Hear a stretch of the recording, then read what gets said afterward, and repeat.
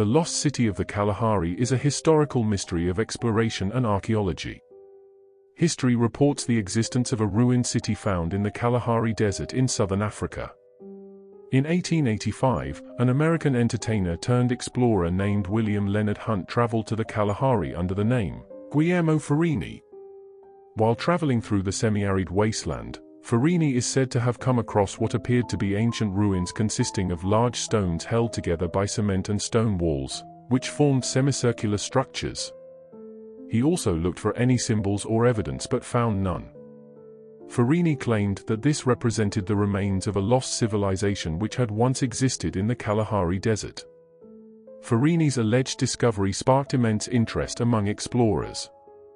Over the past 130 years, at least 30 expeditions have gone into the Kalahari Desert in search of this lost city.